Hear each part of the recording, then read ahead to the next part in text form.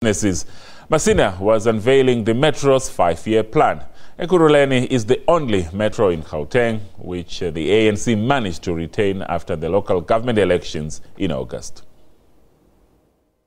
We made an undertaking to build over 100,000 units of houses, make available 59,000 service stands, electrify all the informal settlement, increase the bursaries and so on. All those things were on the basis of our own experience here, and it resonated very well with our citizens. We are currently busy with the 100 days in office, and we think that many people of Ekurhuleni begin to appreciate that which was a plan in action. This colonial economic system actually is not working. We've tried it for the 22 years. It has produced joblessness.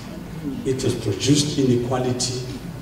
It has produced the black middle class that is one paycheck away from poverty.